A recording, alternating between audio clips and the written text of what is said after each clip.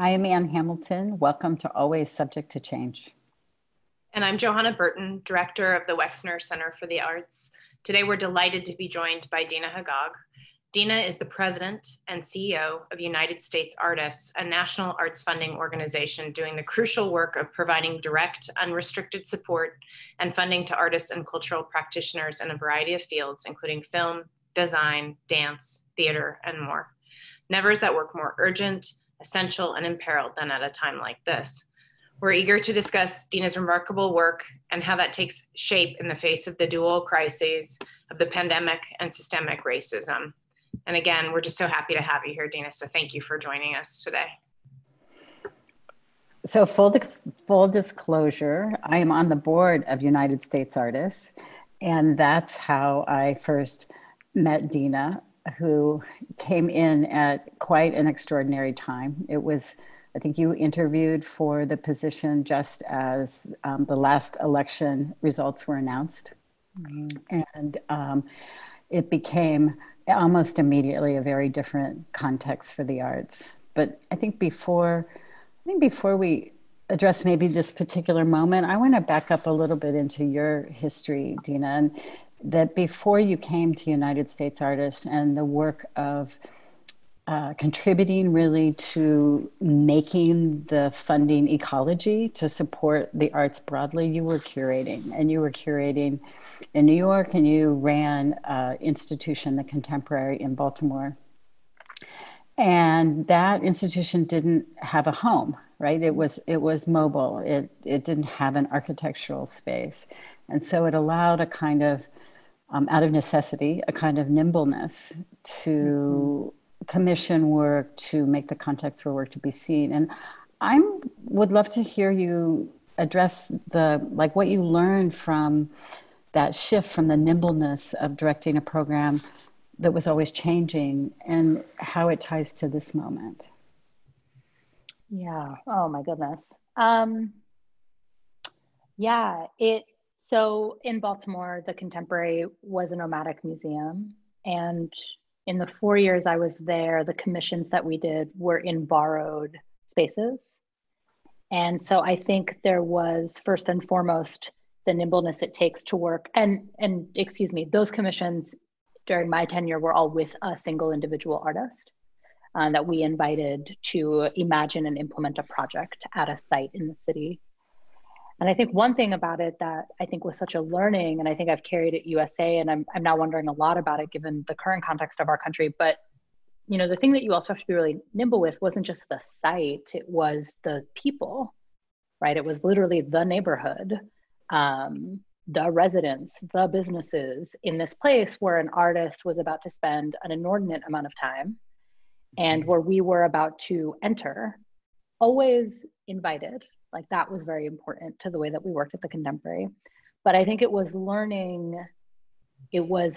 admitting and learning that the city of Baltimore spoke more than one vernacular, that there was not a single way to make an art project in this city because there was not a single resident or inhabitant of the city, that the city was like dozens of tiny microcosms, and we were trying to respond to them in different ways.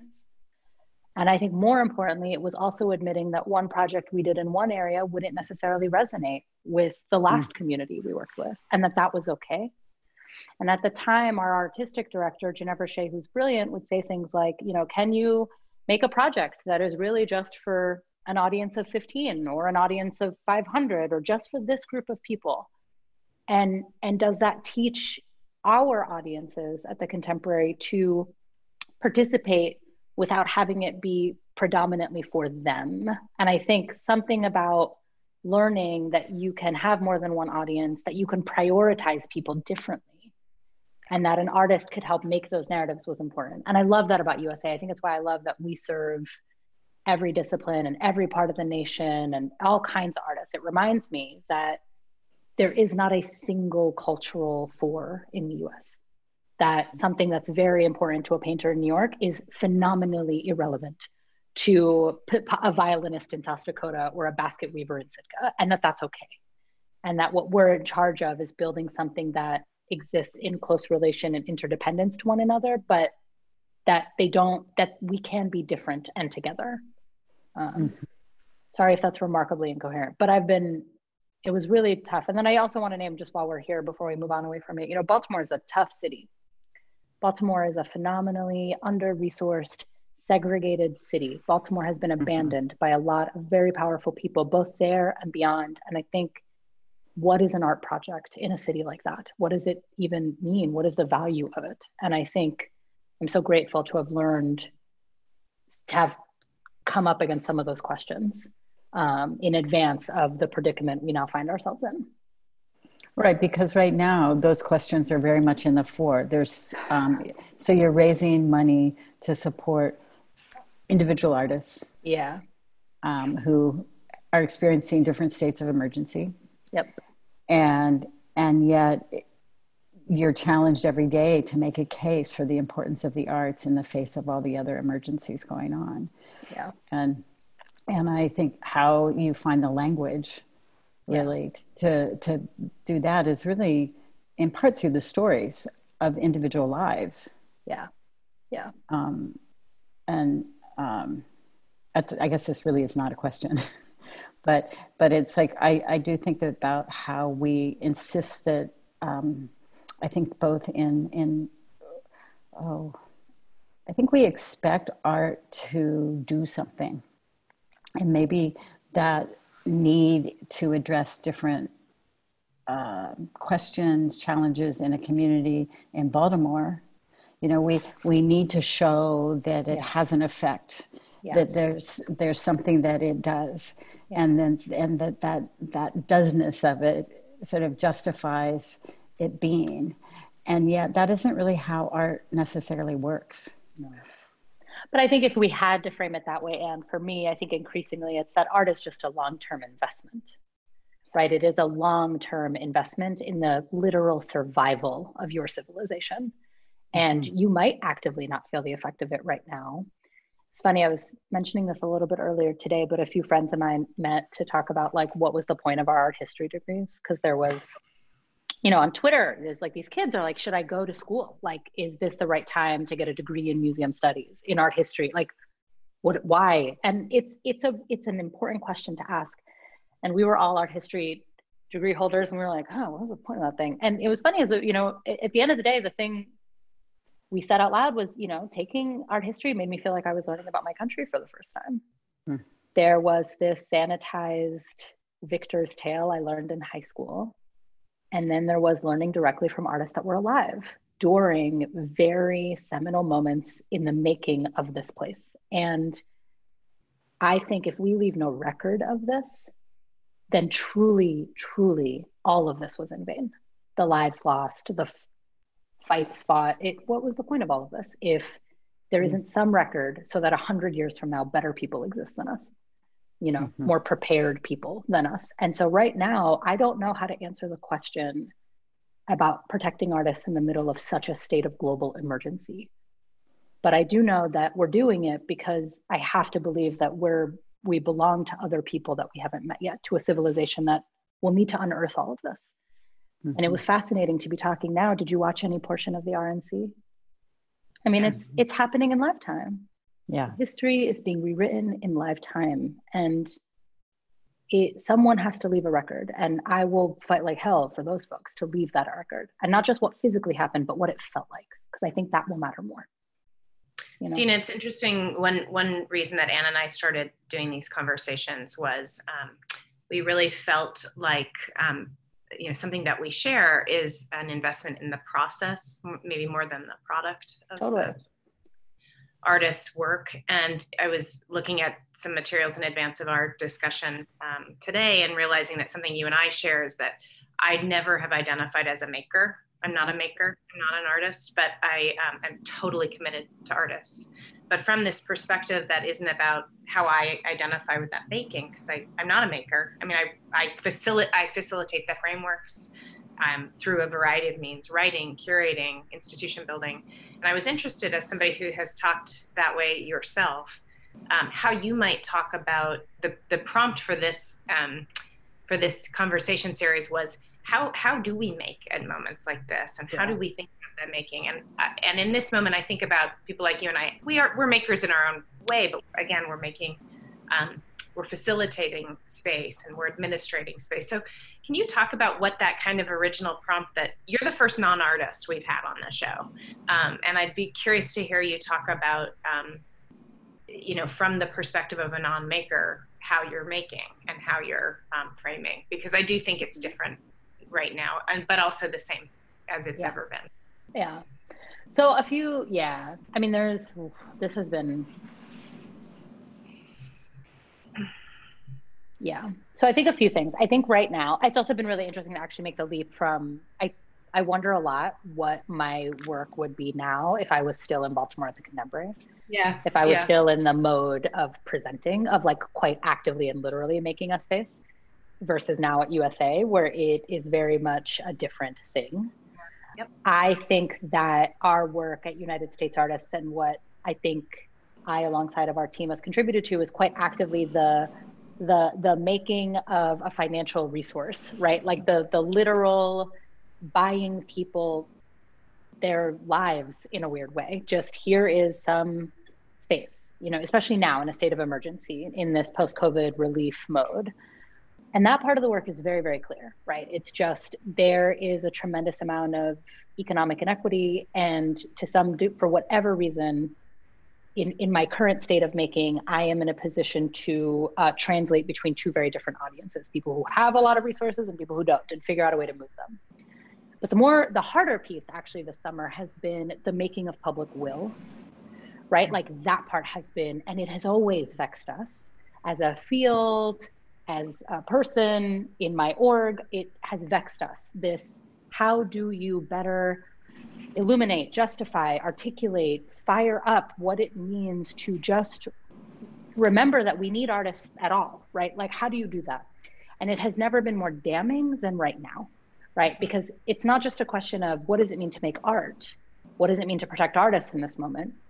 It is literally a life and death situation for millions of people across the country. And to pipe your head up and be like, I'm over here trying to protect artists, and have people go, why artists at a time when so many Americans are struggling? And you're like, oh shit, now we're here. We're officially at the catastrophe point that we all knew we were heading towards. But now we're here. And I think one thing that has been sitting with me this summer a lot is actually how powerful artists are, how grossly generalizing, but how phenomenally educated they are. And sometimes that is through the lens of a 4-degree institution. Other times that is through deep, deep archival ancestral knowledge, but they are language makers and condition makers, and they can fight for something because they've had to fight for themselves their whole lives. And right now we are entering a legislative period in our history where the fight is so massive for people's baseline survival. And I think this summer was the first time in my entire career where someone went, what are we doing to protect artists? And I said, oh my God, what are artists doing to protect people?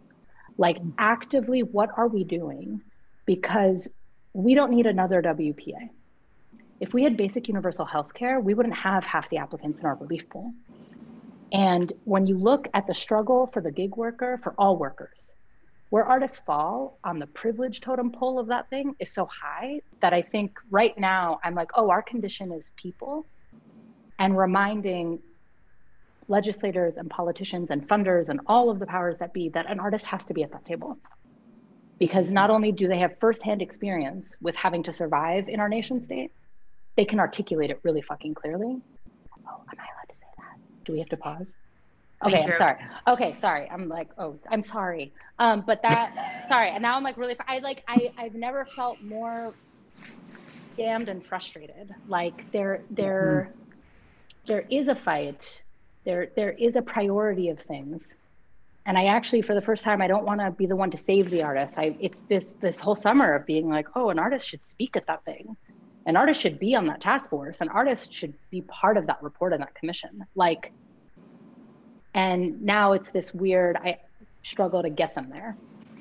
And I want to say this blame is not on artists. This blame is on the infrastructure around the artist.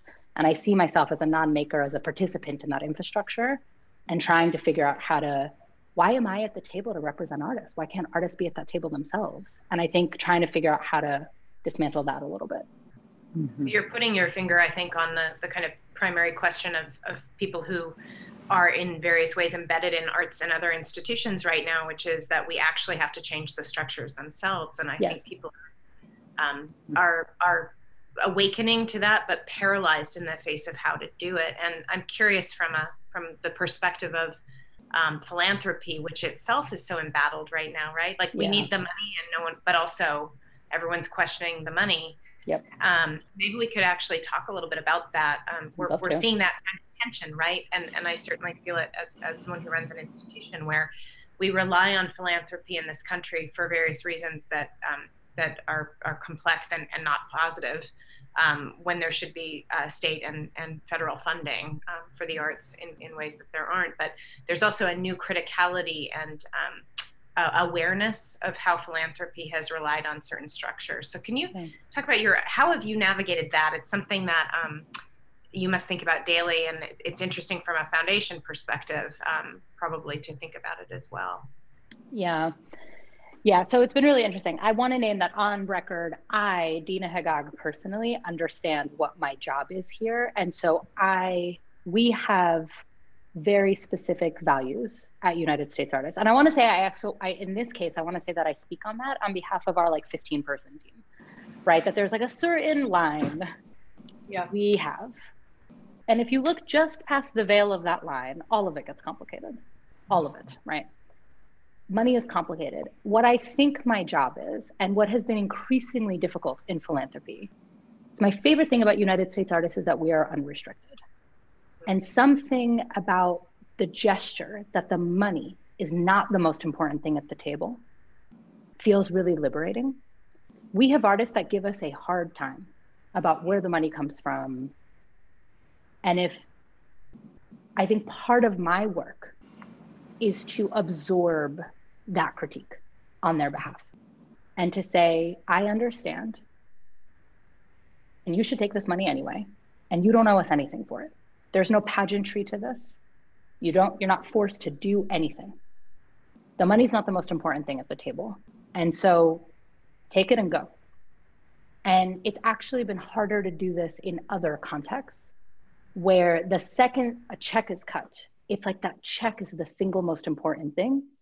And what would it look like if more donors agreed to be anonymous? Or what would it look like if more artists didn't have to participate in so much of the pageantry around the money itself? Last year, we had an artist who asked us if we would consider not naming them in our fellowship. That they needed this money. That was a articulated need, but they didn't want to be named. If we could just say, here are 49 artists and one was anonymous, would we still issue the grant? And we had to have this whole conversation around that. And what would that mean? And why do we have to? And can't we just redistribute the resource because we believe in the maker, right? And that, I think it's my job in philanthropy to reckon with those things, to reckon with the complexity and try as much as I can to keep it away from the artist. And I think that convincing big philanthropy, convincing donors of that is hard. A few years ago, we renamed our fellowship. It used to be the USA Donor Fellow, the USA Ford Fellow or the USA Duke Fellow. And one of our gestures was to take that away and to imagine that what the donors were doing was entering a collective agreement that artists mattered and that they were part of organizing a coalition fund. And we still tell the artists where the money comes from, but we don't force them to carry it with them for the rest of their lives, because the art is the thing that's actually more valuable than the money. And so I feel like I really believe in resources because I think we're screwed in our field. And I think it will take years to figure out a better infrastructure than this reliance on private philanthropy. So I have no problem being the one that has to sit down at that negotiating table. I think where it starts to get tricky for me is when directors and I know it's not easy, but when they lay the responsibility on the artist. It's like, what are all the things the directors could have done that made it so that the artist didn't have to make this moral choice? And with that artist, we still name them, but everything around it was anonymous. They were never we asked nothing. We never talked to that artist again. And I think in a lot of ways they appreciated it. It was, here's 50K. We never need to hear from you, ever. You don't need to send us a bio or a headshot or anything. And I think those things, they do go a long way. I don't know if that gets to your question. I guess it does. Yeah. It's just the paradox that we're in right now is that, we actually need philanthropy. Yep. And yet I think, there are real questions to be asked about philanthropy and how it has worked. And so it's just this kind of interesting, I think even within, staffs within their institutions have not necessarily even understood how resources come in and go out. And so there's an education that I think also, to your point, it should not be laid at the feet of necessarily the artists, but really institutions have to make certain kinds of choices. And there is within that kind of choice making the opportunity also to have different kinds of commitments. Money needn't be it's neither bad nor good. It's just a resource, but there are ways in which kind of understanding sources and outcomes are kind of newly keyed. And I'm just, again, and I don't want to go down this path too far, but, just watching what's happening to museums right now and the kind of radical self-evaluation that doesn't feel like it's necessarily leading to productive results, and it isn't making artists serve necessarily better, makes me want to ask questions about, well, how do we, without throwing everything out and starting over, which won't articulate anything cleaner necessarily anyway, how do we use this moment though productively instead of I feel like there's just so much frustration on all sides at the moment. And so, again, we're leaning in at the WEX into things you've named, which is like, commitment over time. What does it mean to say, here's some resources, you'll do something, we're not sure what it is. Yep. But then what is the museum's role at that moment? So I don't know, that's why I wanted to ask the question is I know you've thought about this in various roles, and as a funder now, you think about it, I think probably in a way that is really evocative for those of us running institutions. Yeah. Which you don't fund, which I sort of love. You don't fund institutions, you fund artists. So. Yeah. But I sort of maybe joining that question is also one of the things United States Artists has really been committed to is I would call a real diversity of practice and geographic location. And so in the group of artists that have been selected through a peer review process that is, I think, very stringent and really central to the ethos of the organization, is you have artists that are embedded in their communities in completely different ways. And I think and are supported to different degrees in different ways. And I would love, Deana, because you're privy to such a range of models in terms of the artist relationship to where they live or the context in which they work. If you're seeing at this moment any kind of innovation relative to collaborative, cooperative efforts that are actually instigated by the artists. Like one of the things that's unique is that I'm an artist, I'm one of two artists on the board. I feel as an artist, I have a voice to contribute, and I feel very equal at the table. That's not the common situation, I imagine, in a lot of the organizations you're working with. Yeah, so a few things. It's actually been really beautiful this summer to watch how much mutual aid has happened by artists all over the country for so many different things. And it wasn't just to help other artists, it was artists launching food programs to help their neighbors, bail funds to support incarcerated mothers. I mean, it was just gorgeous. And I think something that was happening in those spaces was those artists were just keenly aware of their social capital and leveraged it to get things done. Mm-hmm. And we talked to several of those artists because something happened where somewhere along the line, the mutual aid got too big and they needed administrative support. Mm-hmm. And it was really, really, really hard to figure that out, right? Because many of the artists didn't want these things promoted as these big fancy projects. They did not want to pay obscene fees to have these things managed because their priority was these communities they were serving. And it was actually just really hard to solve that problem. And it pointed to all the things that are kind of wrong in our structures, which is the things artists are doing. The way that an artist, I think, can deploy their social capital is really different than how an institution thinks about collecting that social capital. And something in that translation gets very, very, very confusing. And I think the thing about your board position is that that's an interior space. That is a private space where you can advise and talk and say things. And I think the thing I appreciate about our board is in that private space, things can actually get said. Whether or not they're implemented is another story, and how they're executed. Mm-hmm. But I guess, what are the interior spaces institutions make with artists in advisement so that they can hear directly about the why you can't take in my mutual fund and then promote it because this mutual fund is for undocumented people. And if you promote this thing, it's going to harm the exact people I'm helping. And so either you're going to take this in and tell no one, you're going to do all the labor and tell there's no glory here. There's just work to be done. And I think those things get clogged up, because then you tell a board and they're like, well, what do we get out of it? And I think it's like, what more could we be getting out of artists? What more do we even need from artists?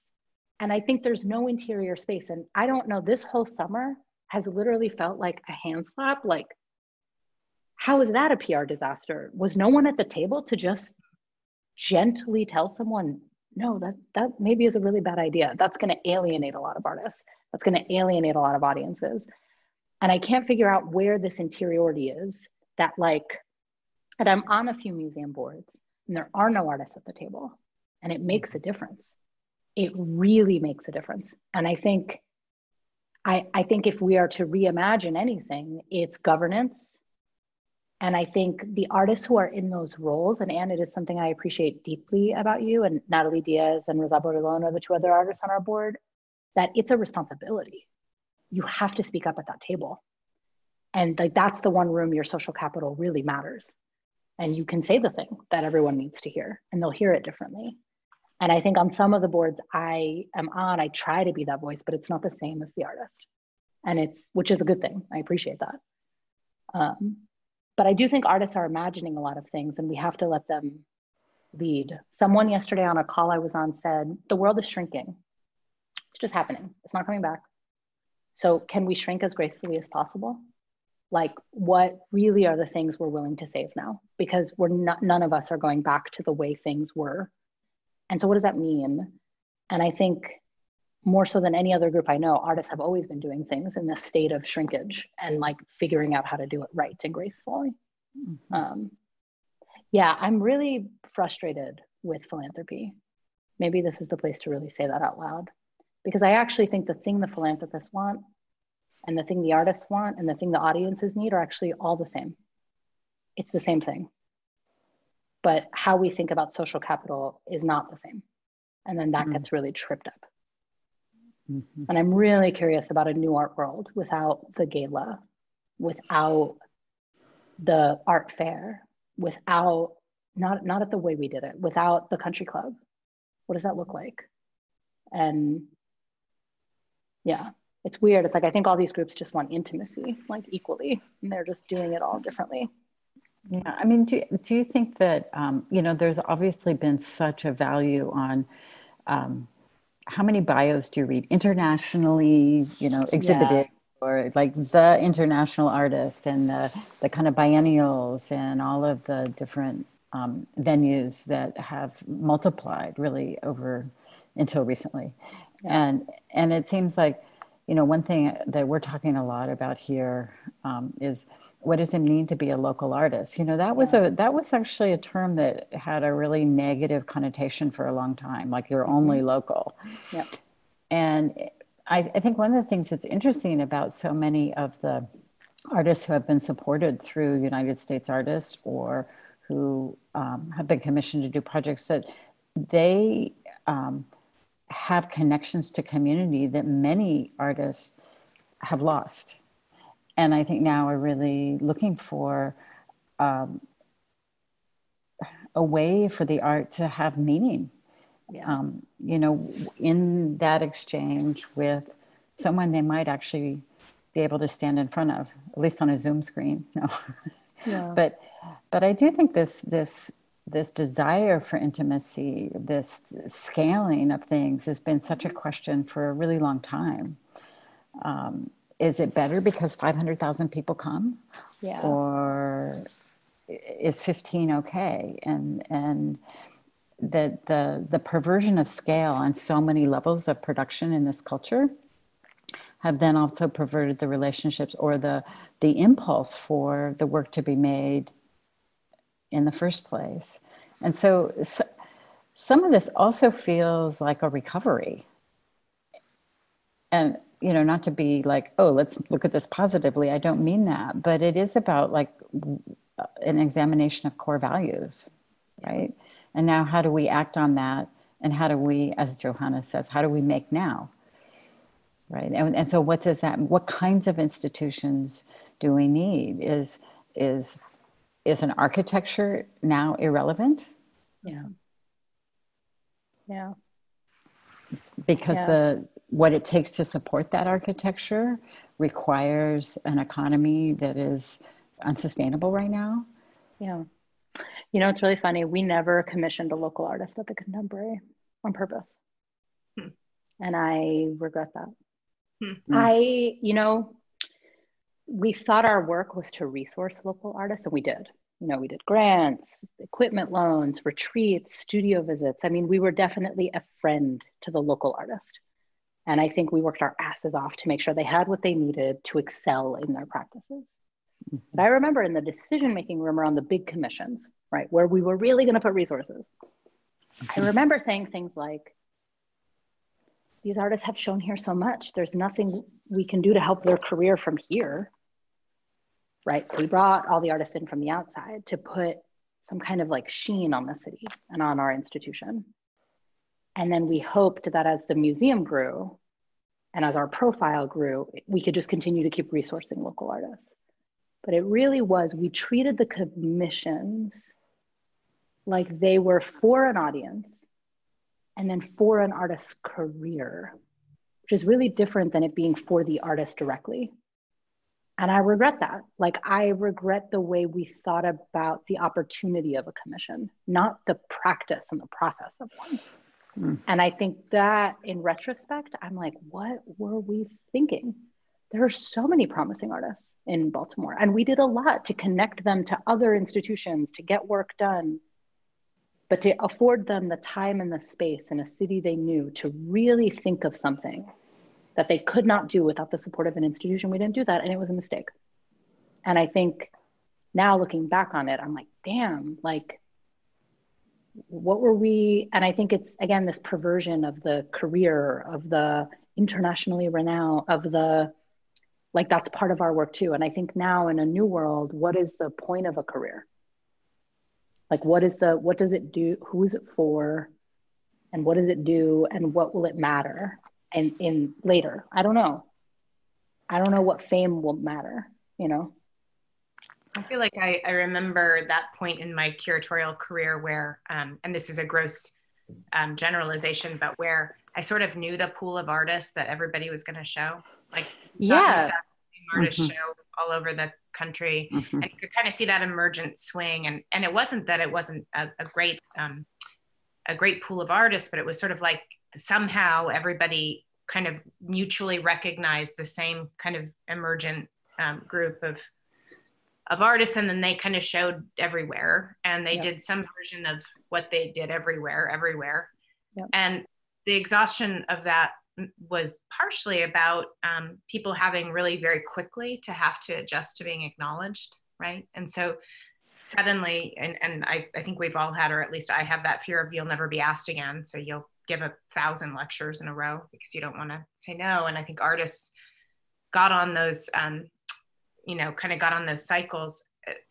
But I think, and I was on a call yesterday, I'd be curious to know, Deana, what you've been hearing, but I think there's a massive shift in people's desire to get on that cycle. Yesterday an artist said to me, oh, well, we were never asked to the table, but I actually don't want to sit at your table. Not to me personally, but I actually don't want to sit at your table anymore. We made our own. Yeah. And that was more interesting. And so it's interesting. I wonder if as institutions, whether funding institutions or programming institutions, you know, that sort of generic trade of the same artists, again, no matter how wonderful they are, may have kept us from seeing what was really happening, like under the, in all of these places where I think finally people are sort of like, well, actually, we can just do this. And they have been for a long time, but I think there's a different kind of connectivity and people help each other and don't think about themselves as single authors maybe in the same way. And I wonder how we then shift as entities that, do we become irrelevant, or do we radically shift to kind of approximate that? And if people no longer think we're the framework, how do we think about that too? Yeah. So I don't know if you have thoughts about that. I know at one point when we had talked previously, the three of us, you had started talking about sort of alternative economies, and that's sort of what I'm talking about as well. Yeah. Well, I think one of the things also, Johanna, is that artist, the names we all know that we see who are wonderful. But nothing is more gutting than seeing them in the artist relief pool. Because then I'm like, I'm sorry, what? Like, it's like, because again, that machine you enter extracts. You go from, you need the money to keep up with the demand of your work. And none of those, and then by the time you're done paying out all the things you have to pay out, you don't actually have a stable financial existence at the end of the day. No. Because you're living these massive projects that just don't give you a moment to rest or recuperate or be stable. And so that it's like, I want to take some of the biennialists we see, and I want you to look at the artist relief pool and be like, then what are we doing? Because this can't be it. This cannot be it. And I think, I think right now. It's such a good point. It's not like they won the lottery. Exactly. No. Yeah. They just have to keep up. And then oftentimes you hear some of the elder artists who have really been in that for a long time. At some point, they sometimes lose the agency. They have to fight for the right just to make the things they want to make, and not the things that have served the institution or the market, right? It's a different, all of it is so vexing. I think the impulse to go local is huge.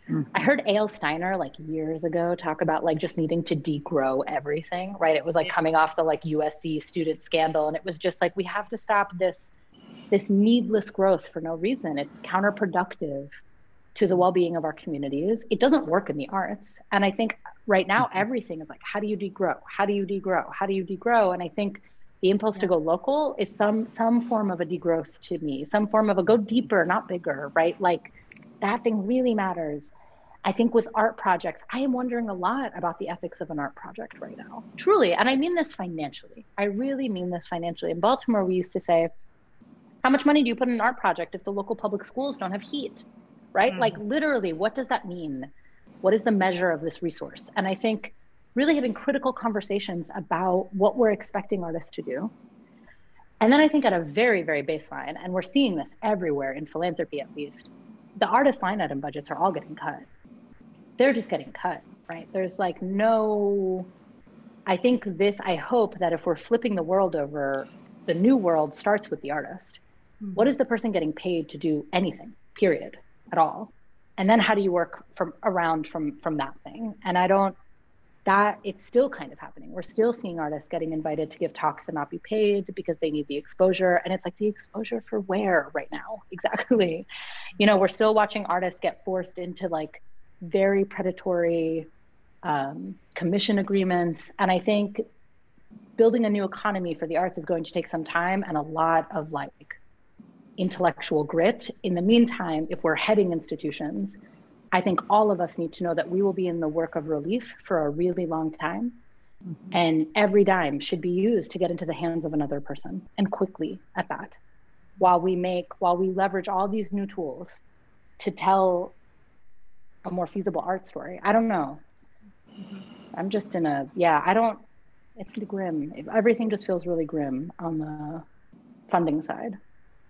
So why is there such a distrust of art, right? So, you know, we're changed by the music we listen to. It can completely change one in an instant. And yet we don't want to support the musicians, or we don't want to support the training or the symphony or the whatever. So, we're always, as a culture, sort of speaking out of two sides of our mouths. Yeah. And it seems like one of the things you were talking about is how important it is. There's how do we put out the story, which is about all the things actually that the arts do, and which has been, art is made by artists, and why in this culture is there such a distrust of actually valuing that? It's along with education, obviously, and a lot of other things, but I don't know. I think about that a lot, like this distrust of beauty, this distrust of, or skepticism. Yeah. I thought you would have a philosophical perspective on that, Deana. It's funny, actually, and someone reminded me recently that there's no distrust of rich artists, that no one questions it at all. Oh. No one, the artists we perceive to be rich. Who knows what's happening behind closed doors? But the mega celebrity, there's no distrust at all. No municipality, no corporation, no private philanthropist, no foundation even flinches at what it costs to get a massive Jeff Koons sculpture in your plaza. And someone reminded me in lots of conversations about workers' rights, right? That it's a distrust of the poor or of the things that we cannot quantify within capitalism. That we don't trust working class people with money. That's why we govern it so badly. It's why we scrutinize every dollar that goes to the poor. And I think artists get lumped either into that struggling category, or we just don't even know how to make sense of it. And so we can't trust them with it. We can't acknowledge it. We don't know how. It's why we hem and haw over every dollar in the arts. Whereas in the sciences, tons of failures are made. Tons of bad questions are asked. Tons of problematic research is done. But the sciences are perceived to be a wealthy discipline. And so they can be entrusted with the money, or they're perceived to be architectured around conditions of wealth. And I think we don't know how to talk about art within the conditions of wealth. And so I don't think people know how to trust you with money. More people have trusted me with money at United States Artists than ever at the Contemporary. And the only difference was like 2 weeks, right? It was just 2 weeks. Like I was the same person 2 weeks ago, but there was a lot of people that wouldn't invest in a small town, tiny museum. And my salary went up 5 times and I became someone who could be entrusted with money because now I make money or I run money. And yeah, even artist relief, it was really wild how much we needed to prove that someone needed $5,000. And I've been in the room where we've given out hundreds of thousands of dollars to far wealthier artists and nobody questions what they're going to spend it on. There's not even no one even flinches. So I think it's a scrutiny of like who we perceive to be poor or working class, or we just don't know how to make sense of them because we don't know the story of their money. And if you don't have it, then you won't know what to do with it.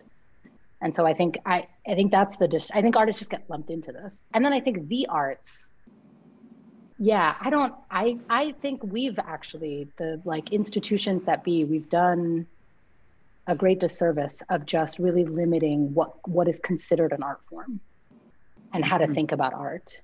And I actually, at one point when I got to USA, a lot of people asked about the disciplines. Like they almost don't always make a lot of sense because where would you even put Anne Hamilton, right? Who exists at the intersections of so many different things. And I think another thing that the siloing of the disciplines and the like holding people away, it doesn't help. It makes it feel like there's a line you cross and then you continue to become an expert. And I don't really think it's true. I really admired some of the younger artists that are really focusing in like the young adult space. Like they're publishing kind of to young adults to get them to realize how accessible this is to them so that we can at least raise a new generation, not thinking that art is something you cannot access. And I think it's one of the few liberties I think of social media and the internet. It's just made it easier to give people access to things that they don't need to pay massive tuition to obtain or be directly related to an institution to know. And then beauty, I think beauty, yeah, I don't think money can buy you beauty. And I don't think money can buy culture. And I think that also kind of hems everything up a little bit. I also think we've reached a very interesting visibility paradox, which is that, to your point, Deana, what you're talking about is class, which is the thing we don't talk about in this country, but how that relates to what is the inherent promise of contemporary art is that it's destabilizing. So we ask artists to come in and destabilize our reality, but we don't want to destabilize too much. No. So I think there's, and the kind of rhetoric around contemporary and contemporary museums that traffic in working with contemporary artists, and that includes the one that I run. It's the idea, right, is you come in and you're asking an artist to sort of perform destabilization, but within the constructs of the thing that has to be held together financially and in terms of schedules and all these things. And I think, in the past, that kind of destabilization applied to broader ideological paradigms in culture. And now it's really kind of landed in the field itself. And so it's somebody like Koons is a great example of somebody who can, of course, still kind of hold up the mantle of destabilization while really being entrenched in the structure itself. So there's something really interesting about it. I mean, it's funny. I made a book with Dominic Wilston and Shannon Jackson a few years ago called Public Servants. And what it aimed to do was, just to get back to this very first conversation we started with, was to dismantle the idea that that you could find quantifiable effects, that an artist could come in, that Theaster Gates could solve the housing crisis. Yeah. That Simone Lee could change the health system. And to really reinscribe the idea that actually what artists do is symbolic work, and that symbolic work at moments like this is really important. Profoundly important. So I think there's something really interesting about an incompatibility around this idea of destabilization or kind of rupture that we ask artists to perform, but then we can't accommodate, and that's what's happening all over this country. Yeah. We're watching that happen. So I don't know where to go with that, but I find it sort of profound, actually, that that's where we are. I don't know, but I think it's about class. I agree. I think it's about class.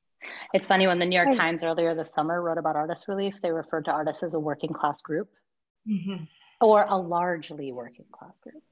And then the editors got really mad about it and they took it down. Oh, did they? Yeah, they removed it. It was live for 40 minutes and then they took it down. And we inquired, we're like, what's so interesting? They're like, oh yeah, it's too big of a can of worms. We don't know. Did they take down the whole piece or just that language? They took out the words working class labor group. And then they just referred to them as a group. And they were like, we can't say artists are working class.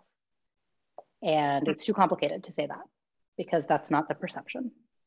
Yeah. And I'm like, oh, but it's the actuality, right? Just like most artists are working, they are largely a working class labor group.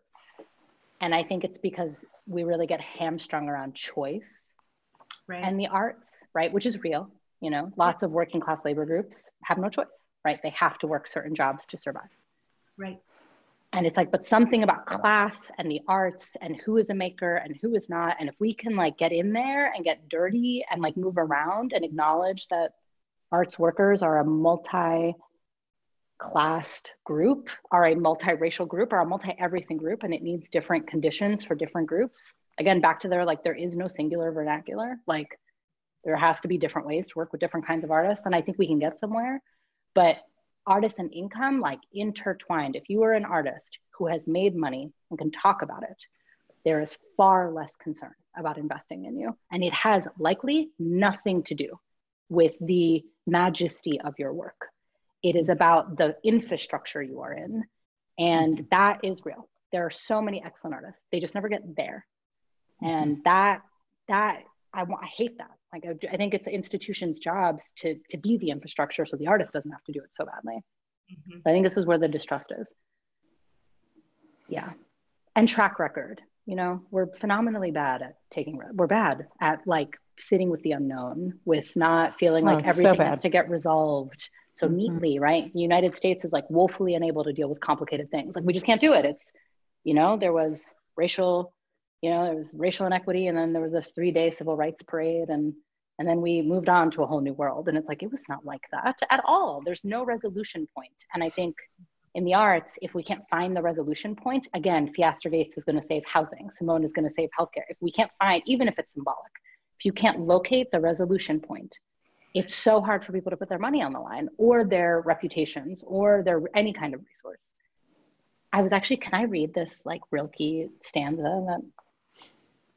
That my favorite thing about my job at United States Artists is I have found poetry Twitter. It's like my favorite of all the Twitters where poets just post other poets' work. And every night, if I don't go through some of poetry Twitter, I like will never fall asleep. But there's like this Rilke line, have patience with everything unresolved in your life and try to love the questions themselves. It is possible to live and not know. And it's like, how do you get there as a sector? And how do you build the public's will around the arts? That really, that's the whole point, is that it is possible to live and to not know and to just ask repeatedly. And maybe one day, if we're lucky, 100 years from now, a different generation might answer that question. But right now, it's just our job to keep asking it. Mm-hmm. And that thing, try explaining that to someone who's like, what's going to be the ROI on my investment on this $40,000 project? And you're like, oh, okay. Mm-hmm. Yeah, that part's hard. Yeah. I mean, I think the one of the things that every artist I know really works to cultivate is this space for not knowing. Totally. You know, and if you can't work from that, then really you can't make anything. And that we have to be able to hold the things that can't be quantifiable and to hold nuance and to hold contradiction, you know, and ambiguity, and that we're at such an intolerant time in the culture. We're so insisting on categories around everything and answers where there are no answers. Yeah. And so our taste for trust is for trusting anything that doesn't then fall within these categories is so hard to cultivate and help people. Yeah, just how do we trust each other right now? Yeah.